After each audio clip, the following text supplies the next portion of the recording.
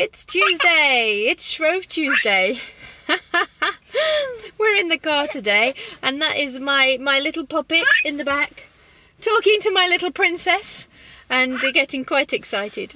It is exciting. We start our diet tomorrow. It's the first day of Lent tomorrow. It's going to be such a good time.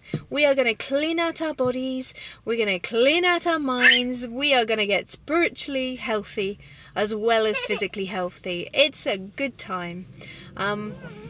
My shopping is ordered. My menus are planned. My shopping's not coming till tomorrow evening, which is a bit of a pain, because I normally have it delivered in the day, but we've got to go house hunting in the middle of the day. So it's coming in the evening instead, and it makes tomorrow's lunch a little bit of a challenge because we've got to eat out. But we can do it.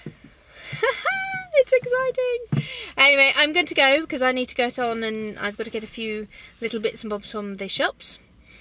And I need to take my little peeps out the car and get them in the pushchair. And off we go. See you tomorrow. Bye.